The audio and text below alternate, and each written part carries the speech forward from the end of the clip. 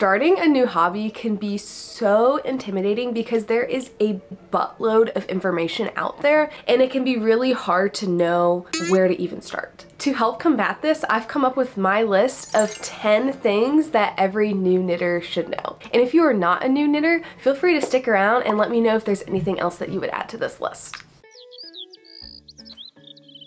Hi everyone, my name is Natalie and I like to make knitting and crocheting and sewing and thrifting and really anything crafty videos and put them on YouTube for people to watch. I've been knitting for a little over a year now, so I would say I am slowly coming out of that beginner phase and entering into my intermediate era. During this first year of knitting, I have learned so much and there have been so many key things that have helped me along the way, and I'm going to share them with you today. All right, let's just get into it. Pause. I want to preface that this is all based on my opinion. Obviously, that's what YouTube is. It's just a bunch of people's different opinions. So if you disagree, that is totally okay. But please feel free to add tips down in the comments if I missed anything out, because everyone has their own opinions and great ideas that go with it. Alright, so my tip number one is something that has really helped me personally. So I feel like if anyone's gonna disagree with a tip, it might be this one. And that is, when you're a beginner, I think it is best to only start and work on and finish one project at a time. And if you knit or do any kind of craft, you know that this can be really difficult because there are so many amazing projects and patterns out there and you just want to do all of them. But I really think it is so valuable to do one project at a time.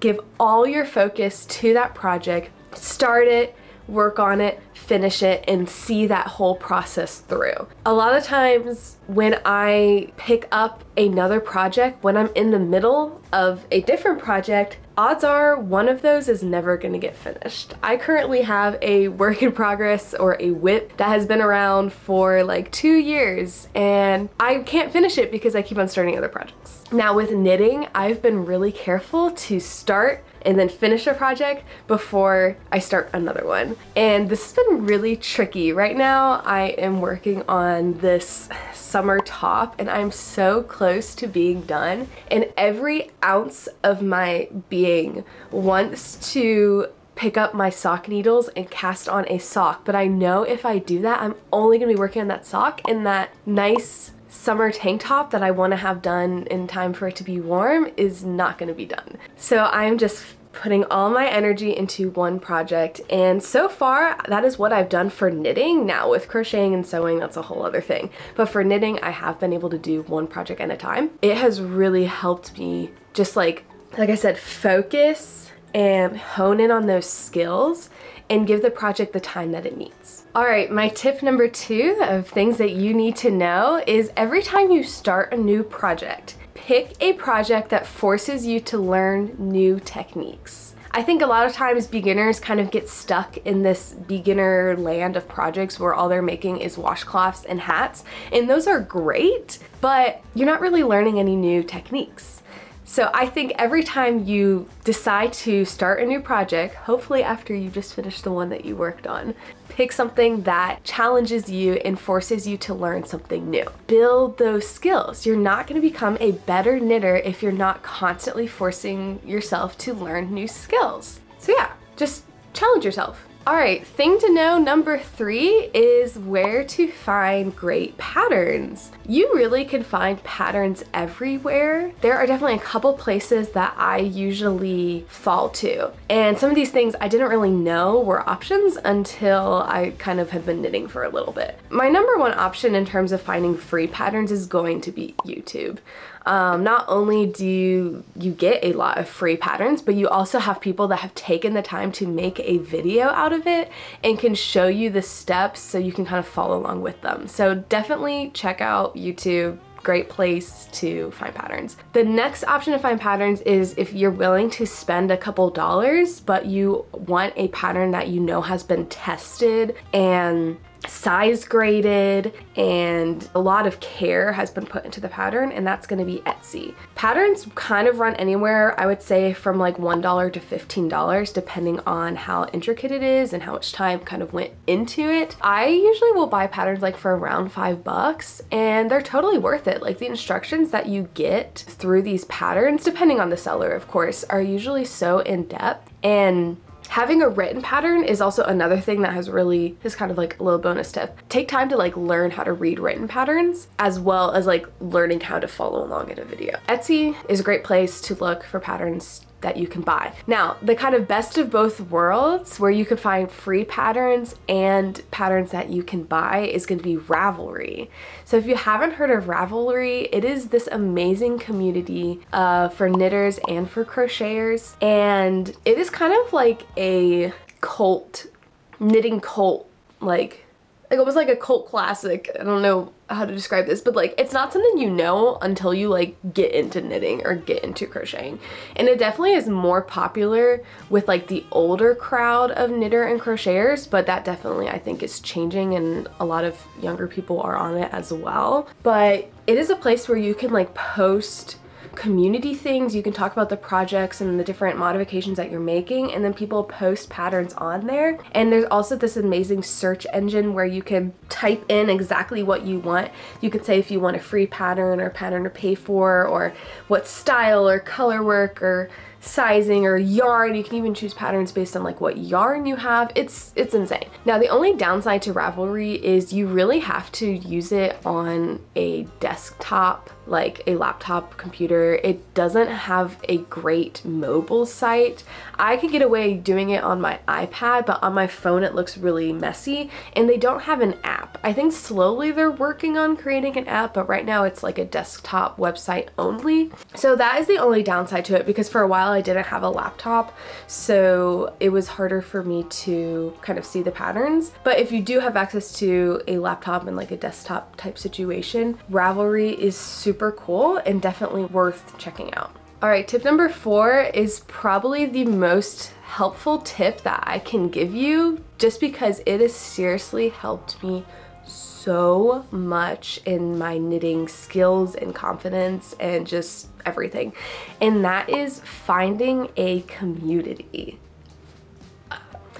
So this can be a little tricky sometimes depending on where you live. I happen to get really lucky and I kind of just like stumbled upon this community. Let me tell you kind of some places that you should check out to hopefully meet people in your area that like to knit and that you can even get together with on a weekly or monthly basis and work on projects together. Let me just kind of tell you how I found my community. So I go to a knitting club every Tuesday at a local Panera, and it's just a mix of all these young and old amazing women, sometimes men, and we just get together every week and we work on our projects. And it's not just knitting, people bring other projects as well. Like sometimes I bring my crocheting or whatever I'm working on. It seriously has helped me so much because there are people who have been knitting longer than I've been alive that come to that group.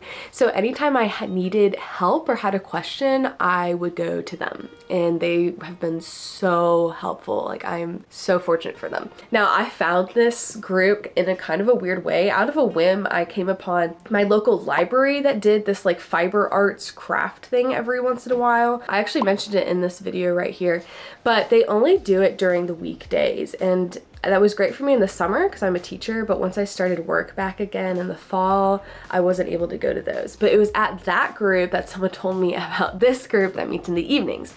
So places for you to check to find community, to find a knitting community, is going to be local library. See if they have a fiber arts crafting group or get together.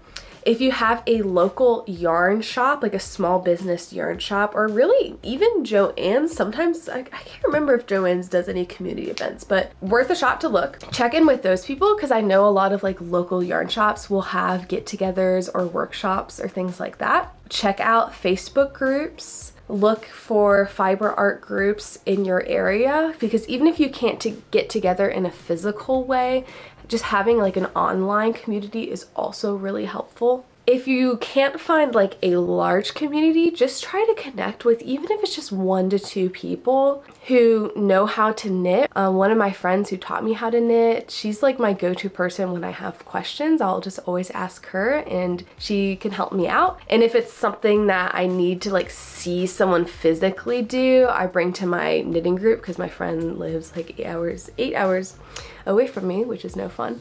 So yeah, just like find that community, whether it's like through Facebook or even through YouTube. Like there's a great fiber arts community in YouTube. Libraries, crafting groups, friends, yarn shops, whatever it may be. Find that community. They have been so helpful, and I don't think I would be as good as a knitter as I am without those people. All right, this next tip kind of goes back to tip number 2. Tip number 2 was, finding projects that force you to learn new techniques.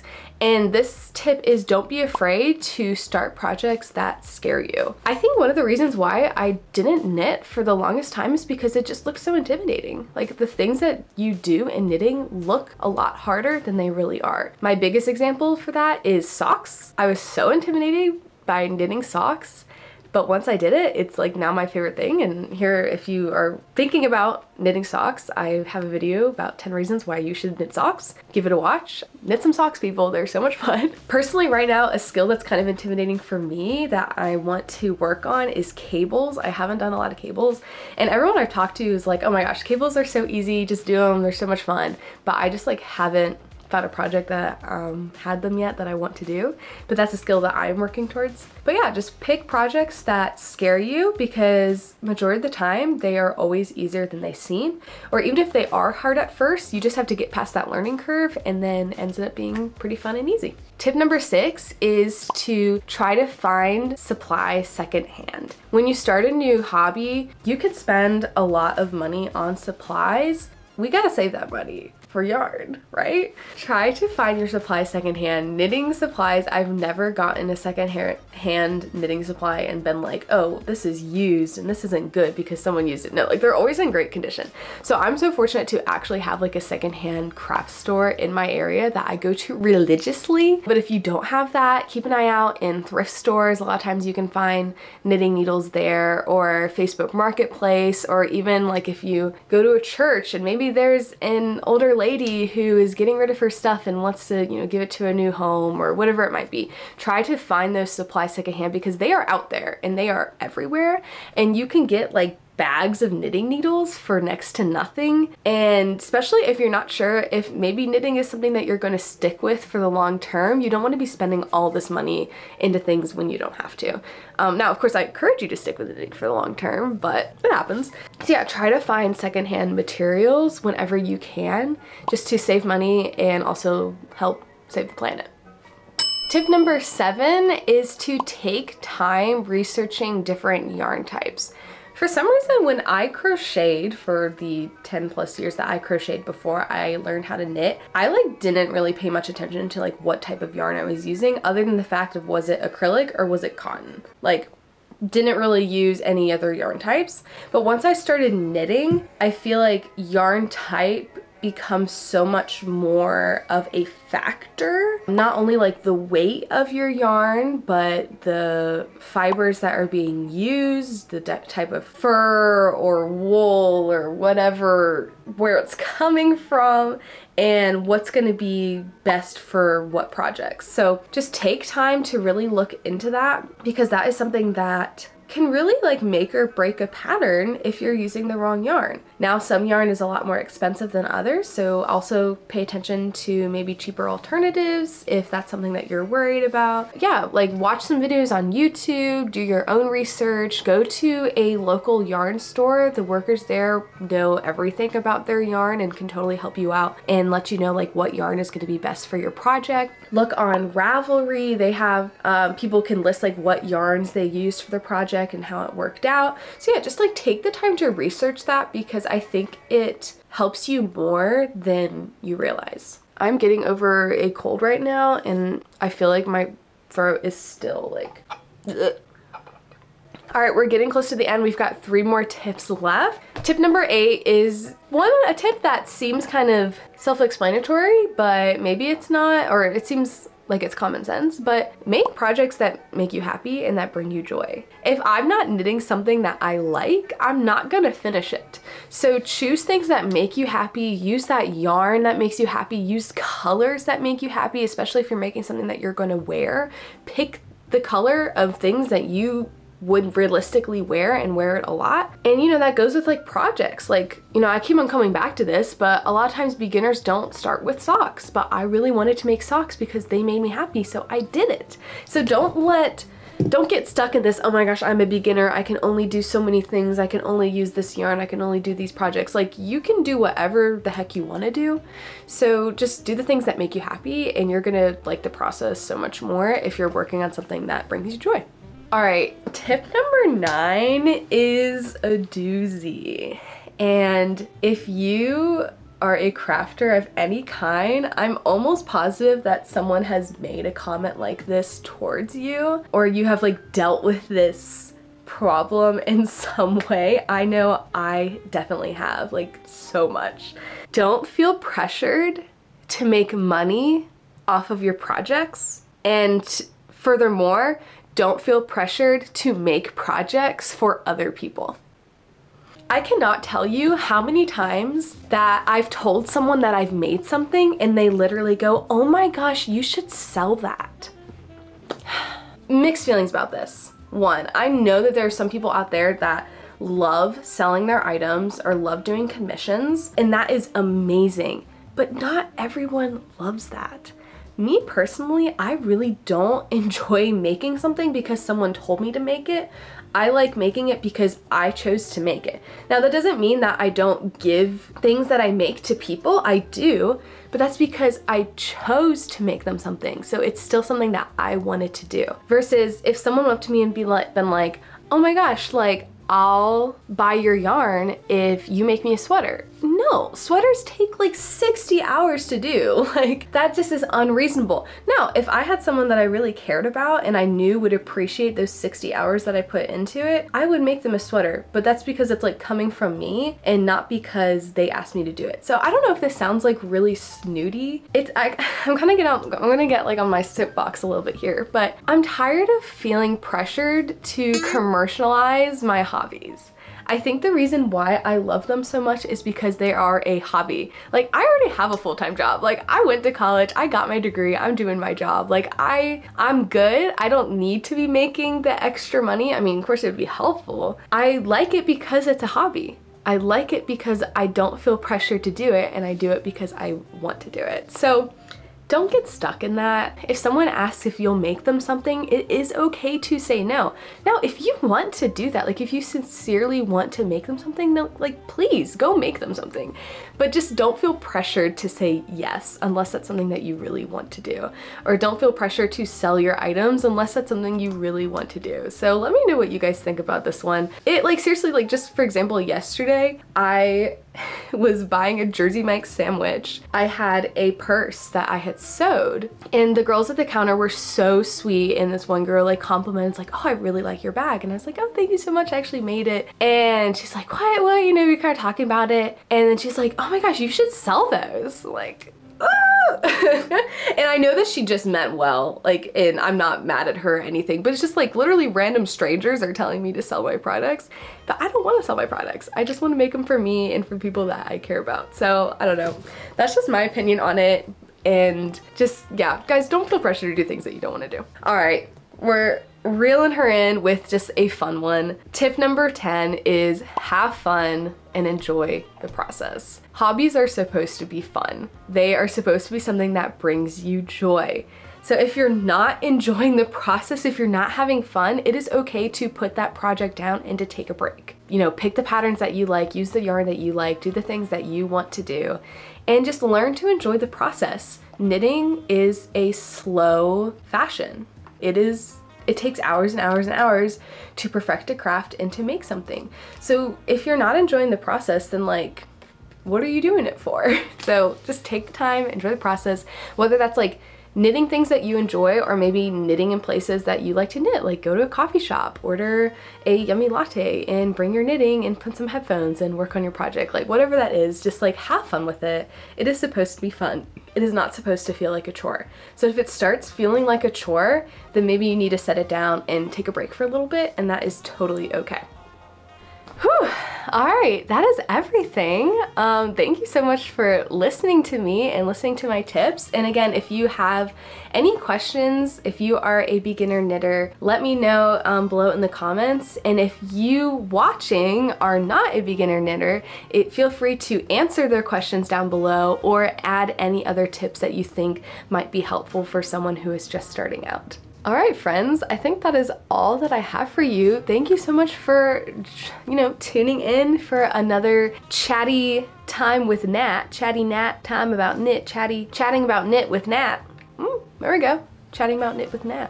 Whatever it is, I don't know. Yeah, I hope you guys have a lovely rest of your day, and I will see you guys in the next video. If you haven't already, it would mean so much to me if you subscribed to my channel, gave this video a like, shared it with someone who's a beginner knitter, and comment something down below.